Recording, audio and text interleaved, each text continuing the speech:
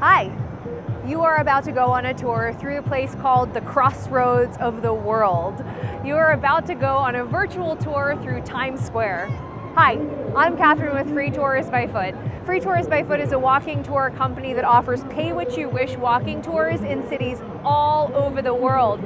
In addition to those tours, we also have private tours, we have audio tours, self-guided tours, and now virtual tours. So let's go ahead and get started.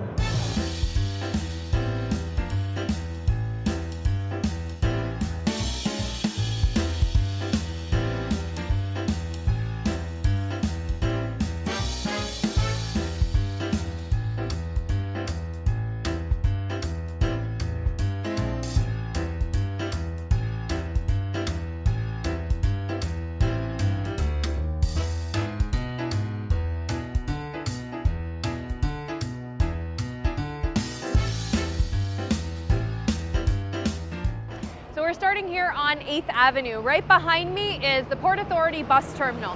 Even though construction started on this building in the 1940s, it's been expanded many times since then. This is the largest bus station in the Western Hemisphere. It is also the busiest bus station in the entire world if you measure in terms of volume of traffic. So this place serves about 65 million people every single year. The skyscraper behind me that you can see on the corner is at 41st Street and 8th Avenue. This is the headquarters of the New York Times. Now, the New York Times was established as a newspaper in 1851, but like most newspapers in New York City, it was headquartered much further downtown, so right down by City Hall. Now, the current building here on 8th Avenue is relatively new. This was designed by Renzo Piano. Construction started in 2003, but the New York Times already had a long history in this area before that building came into the picture. In the 1890s, Adolph Ochs gained the controlling stake in the New York Times newspaper. He decided it was time for some changes. So in 1904, he moved the newspaper from its location down on Park Row right up to 1 Times Square, what we would call 1 Times Square today. That was seen as a little bit of a strange move at the time because there wasn't as much up here as there is today. It certainly wasn't considered the crossroads of the world. This area was actually not even called Times Square. It was called Longacre Square, and it was primarily the headquarters for New York's carriage industry. The name Times Square was actually in honor of the New York Times moving up to this area. And the movement of the paper up here to Times Square to 42nd Street actually brought a lot of other businesses of many, many different kinds coming into the area. Now, we're walking down 42nd Street right now, and what you're seeing on 42nd Street is very quintessential Times Square. You're gonna see a lot of neon, a lot of blinking lights, even businesses like Lids, a hat store, Dallas Barbecue, Applebee's is going to have a crazy bright blinking sign that you may not find in those same places in any other place in the world. So as we're heading this way, we are heading towards what would officially be considered Times Square, but all of this would encompass the Times Square area.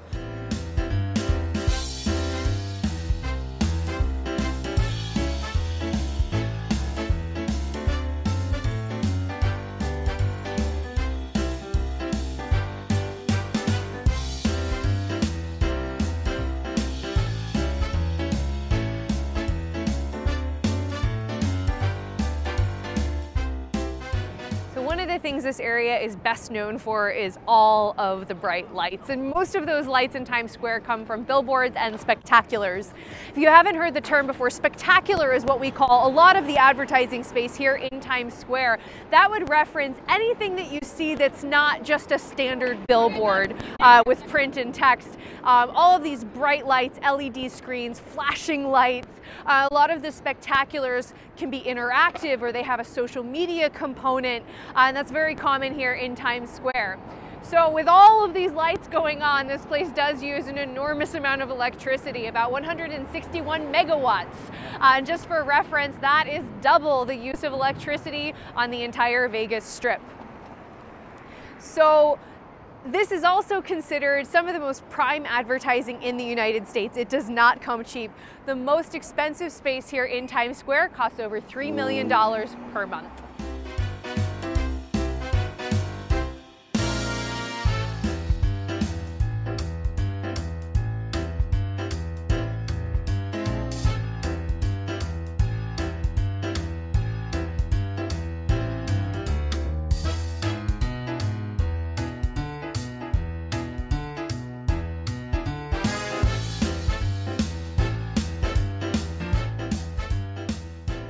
Times Square is a pretty densely packed area, and what that means is you can see a lot without covering very much distance. Right behind me, this beautiful Beaux-Arts style building with the red brick, the green roof, is the Knickerbocker Hotel. It was originally built by John Jacob Astor.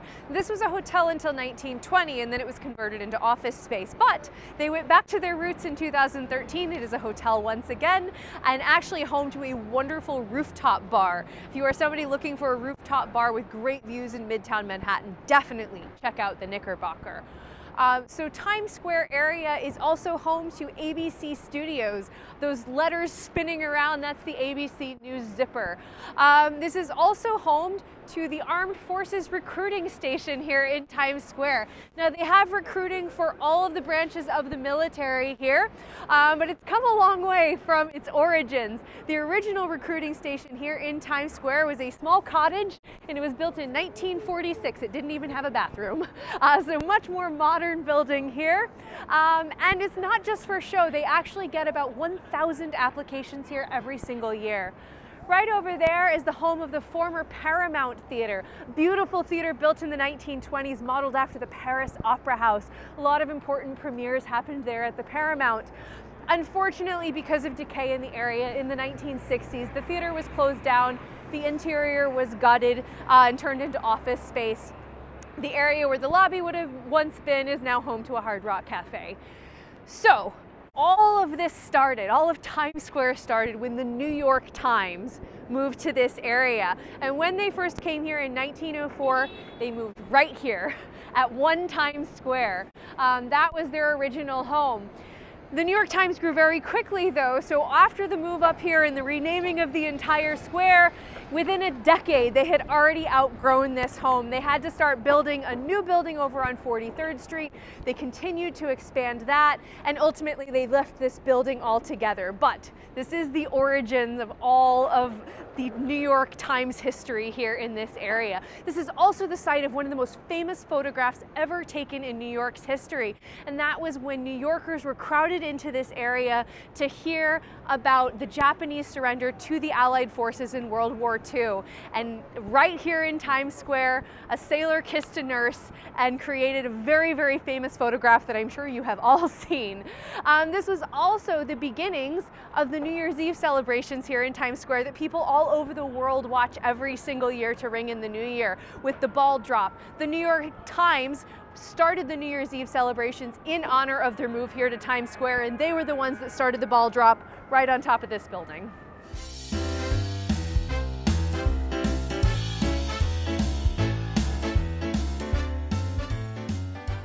So if you're enjoying the tour so far, why don't you go ahead and click that like button, help others discover this video. And if you would like to watch more walking tour videos like this one, then also consider subscribing to our channel. In addition to New York, we offer tours in Washington, New Orleans, Boston, San Francisco, London, Berlin, and many more cities. And if you have any place that you'd like to see us offer a video tour of, then leave your suggestions in the comment section below. Now back to the tour.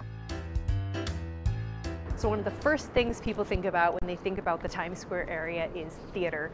This is considered the heart of the theater district in New York City.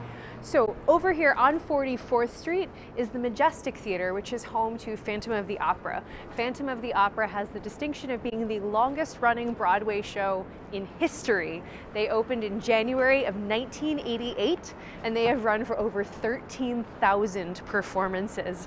Just for reference, the number 2 slot on that longest running list is the original Broadway production of Cats. They ran for about 7,500 performances. So Phantom has been a part of the Broadway world for a very long time.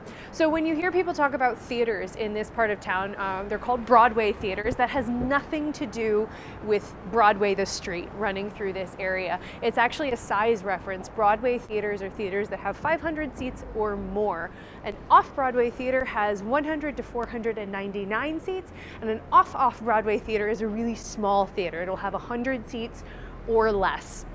So theater wasn't always located in this area. Like many industries, it started to follow other things up here once the New York Times moved into this area. But it was an important timing shift for theater because the theaters downtown were older and they were gaslight theaters. So producers wanted to come up here and they wanted to produce in new modern theaters run on electricity. And actually lighting up the marquees with electric lights was considered a really big deal. The white light bulbs that line the marquees led to the nickname the Great White Way for Broadway. So this little alleyway here is called Schubert Alley. The Schuberts were the most powerful Broadway producers at one point in time. They actually owned both of these theaters here, both the Schubert Theater and the Booth Theater, and the Schuberts used to come and park their limousine right here in this alley. But this was also a really important gathering spot for actors. In the 1920s and 1930s, this is where actors would line up to either go in the stage door and go audition, or sometimes just to meet up with other actors and try to get intel about who was hiring, what casting offices were having auditions that day. So right up here, this little shop, One Schubert Alley, it's a store, it's a souvenir shop, but it is actually located in a former dressing room of the Booth Theater right here on the corner. So this is a really important point here in the Broadway world. This is kind of the geographic center of the Broadway universe. So you will see that there's a lot of scaffolding up right now on these theaters. Theaters are closed at the moment, and so some of these are getting some much needed renovation. Oftentimes there is just enough time to load out the last show and load in the new ones. These are old buildings. A lot of these theaters are over 100 years old, so they are getting, most of them, some much needed renovation work right now.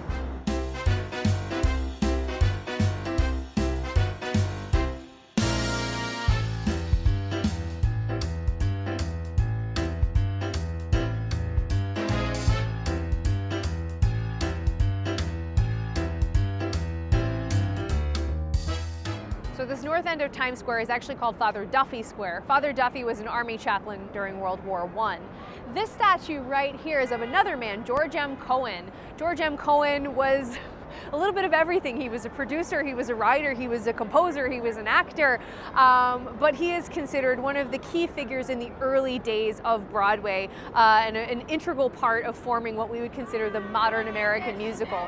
You probably know some of his most popular songs, including You're a Grand Old Flag, Yankee Doodle Dandy, and Give My Regards to Broadway. And over here is a statue of the man himself, Father Duffy, who this whole area is named after. So we are walking up the red stairs here at the north end of Times Square. This is a very, very popular place to come and sit and just watch the world go by a little bit.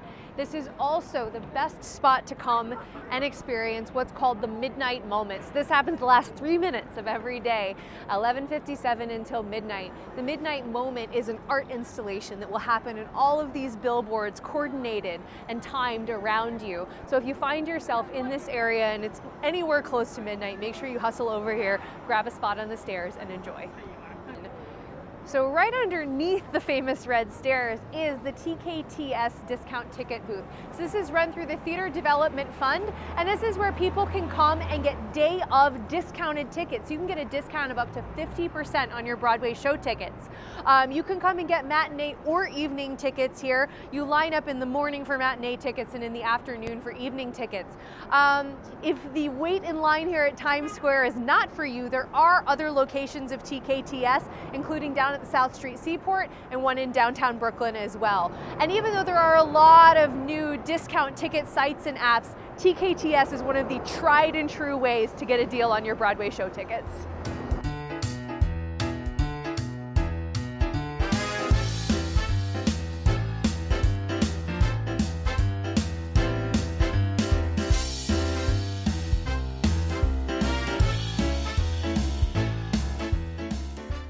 So on 46th Street, between 8th and 9th Avenues, this stretch is called Restaurant Row.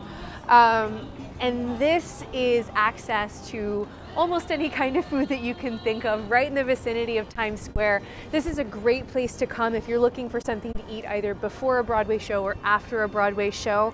A lot of the places on this stretch will do what they call a prefix menu, where it's a fixed price for an appetizer, entree, and dessert. It can be a really good deal.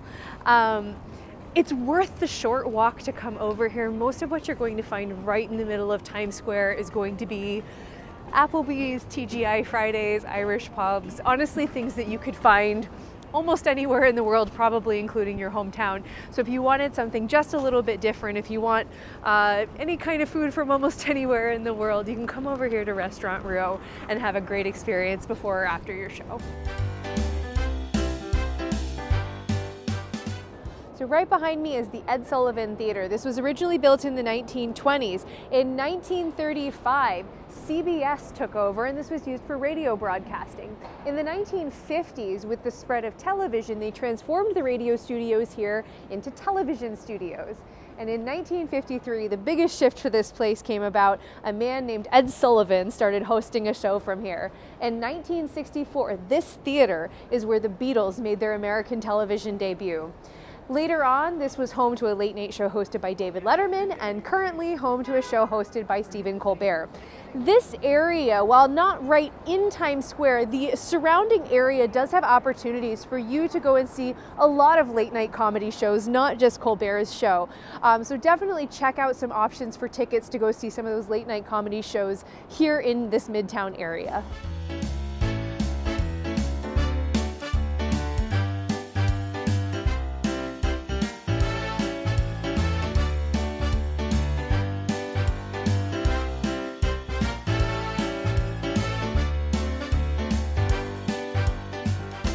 Our next stop is completely up to you. Where do you want to go next? Will you head with me to see some more of Midtown Manhattan, or maybe go with me up to Central Park? Check out some of our other virtual tour offerings. And while you're here, make sure you subscribe and ring that bell so you get notifications every time we release new content.